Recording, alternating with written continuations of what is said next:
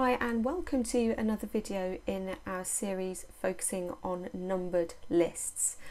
Now what I've chosen to do is to divide up various things that you can do with numbered lists just into a series of videos, so it's easier to pick and choose perhaps something that you particularly need some information on, rather than just having an entire video that focuses on all the various things, because that could be quite lengthy. There are a number of actions specifically that focus on the use of numbered lists, so that's why I've just decided to divide things up.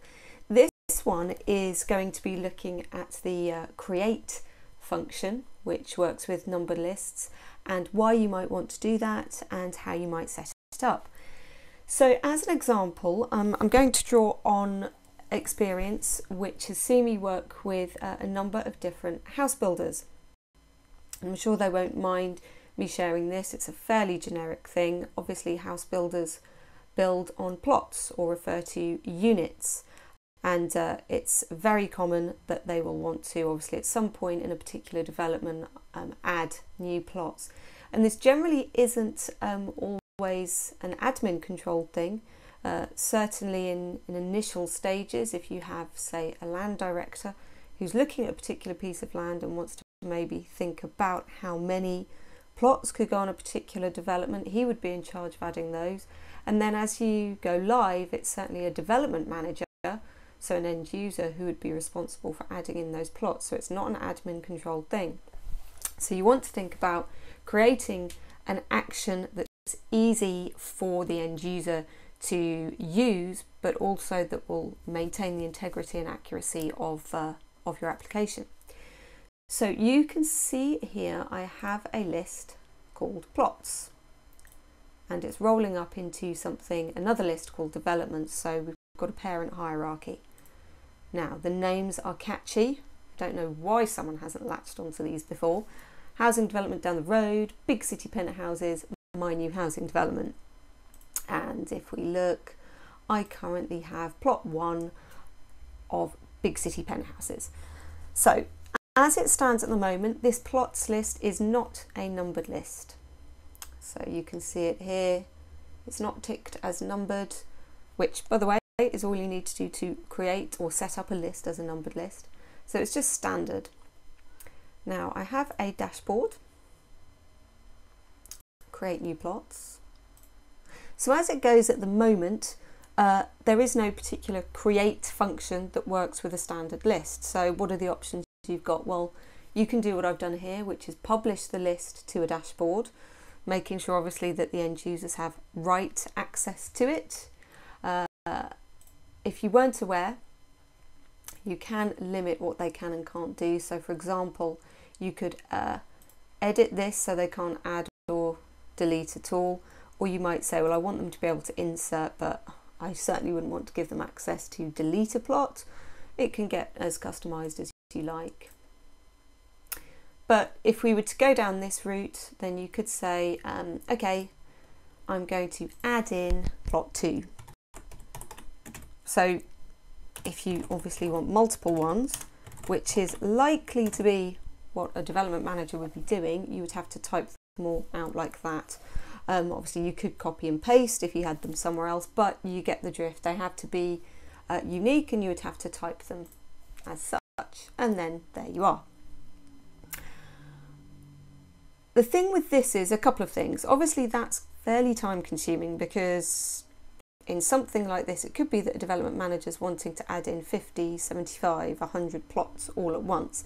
That's hardly the quickest way. Even if they do paste it in from somewhere else, you've still got to have, say, a spreadsheet or whatever that you're pasting from, so it's not great. The other thing as well is, now let's just say I'm another development manager. This is mine here. I'm in charge of my new housing development. So in I come, and it is standard, they will either be referred to as plots or units, and then that's it across the board, whatever the development is. So I come in and I do my plot 1. Okay, now how scary is that? As you know, in lists, an item must be unique. So what's happened there is I think I've created plot 1. In actual fact, what I've done is move plot 1 from big city penthouses into my new housing development. All that information's come, so I've now taken a load of information out of another development, stuck it into mine, and I might not even be aware of that, so I could then be typing over something else. It's just not great. To get around that, obviously what you would need to do is, let's say I now go with plot 2, it would have to be unique. So what would generally then happen is, obviously you could concatenate the development name with the plot name. So I would have, oh no, it's not big house, is it? It's my new housing development plot 2, for example. And there's my plot 2, and that leaves that plot 2 alone. That, just from an appearance point of view, is really unwieldy. I've yet really to work with a house builder that says, yes, that's fine. What they want is plot 1, plot 2, plot 3, and they want that for every single development they have. They don't want this big concatenation. So this could then be a prime reason why you would want to use a numbered list, and also then combine that with the ability to create X number of new items at the same time. So how can we then go about turning this into a numbered list? So I tell you what I'm going to do first is, just to keep things nice and clean, let's just go from scratch. Obviously you don't have to do this. If you've got an existing list and you want to turn it into a numbered list, you don't have to delete and start again, and that's actually covered in another one of our videos, so you can find that on our website. So here we go. How do you create a numbered list? Well, you set up a list as normal, and you then say tick it to be numbered. Now if you've watched the previous video that we have about what a numbered list then does, all it's doing is it's then allowing Anaplan to create unique lists by numbering them, and it precedes them with a hash. So you need to control how the end user sees it by giving it a text formatted property that you then assign as the display name. So I don't currently have one set up because this wasn't a numbered list in the past. Now you don't have to call this display name, by the way. It's not a system driven thing, but it seems to make sense. It just keeps it very clear, and it has to be text. So now I can go back here and say that it needs to pull the display name from the property that I have called display name. So if we now look at actions, you will see there is an action called create. If I select create item in, you'll notice the only options it gives me are my numbered lists. Good tip on naming convention is numbered lists is to precede them with a hash. So that's how I know straight away they're numbered lists. Obviously I want to create an item in plots, and I'm going to call my action add new plots. What you can then do, this is fairly typical across a lot of the actions, is once they've run this action, you can then get it to skip straight to another dashboard, and you can prompt for various things, so whether to show the parent or only recently created items. Not too concerned about that. I just want to show you really the raw, what is to do with the numbered list and the create function. So I'm just going to say OK. So if we now go to, where are you? There it is, add new plots. And I'm just going to pop that on our existing dashboard that we have. So if I now want to create a new plots in my housing development down the road, I can say add new plots into that housing development down the road, and you can see there it's adding multiple items, and I can simply click as many as I like.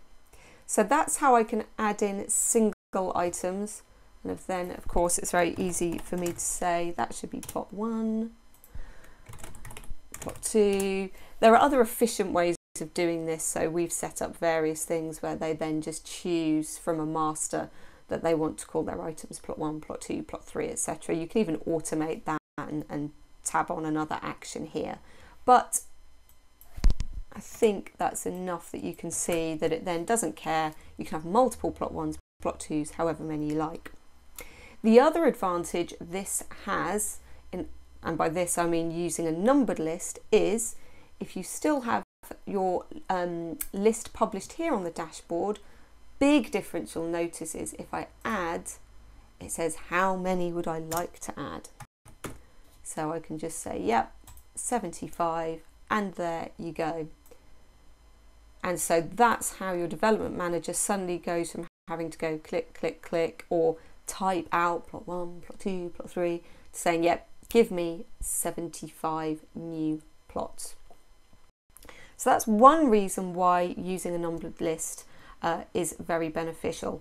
It aids the look and feel, so you don't have some weird concatenation just so you get a unique display name. Here you can have plot 1s across all developments and it's not going to mess things up. And you can also create a very snazzy little create function, which at the click of a button will add in. Also, using the plus up here, you can add in multiple items at the same time. That's about it really. As I said, there's lots of other actions that work around the use of numbered lists, so I have divided them up and you can dive in and out of the various actions that you need, and you can find all of those on our website innovar.co.uk or on our Innovar YouTube channel.